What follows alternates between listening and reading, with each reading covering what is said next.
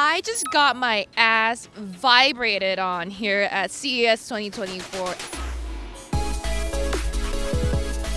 What actually happened is I got a chance to experience Razer's Project Esther. It is a seat cushion that fits onto most office or gaming chairs. It is a proof of concept for Razer's Sensa HD immersive haptic platform that is launched here at CES 2024.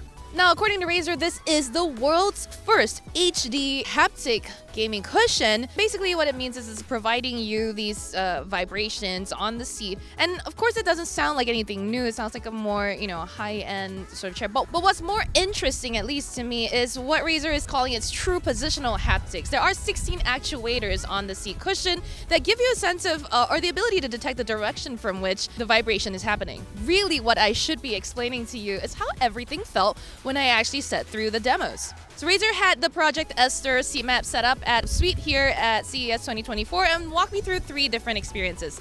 One was just kind of a demo of the system, so it showed me how I could feel maybe growing intensity of vibration to explain or sort of give the impression that something is creeping up on me from a distance or getting further away.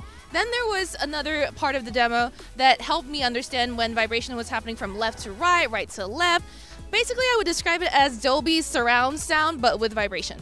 Now, the experience was also paired with a pair of Razer headsets that did very good noise canceling and also had surround sound involved. So altogether, I did feel like I was kind of being attacked from all sides, really. The next part of the demo was a game. So I played Mortal Kombat.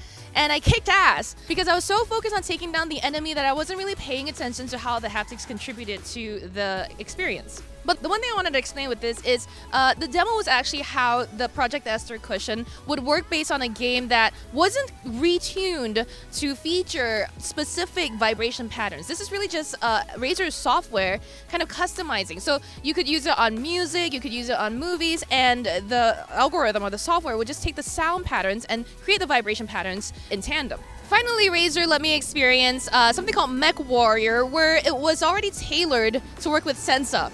This means that the intensity, the direction, all the different tactility of the actuators were tuned for individual weapons and different types of experiences within this game.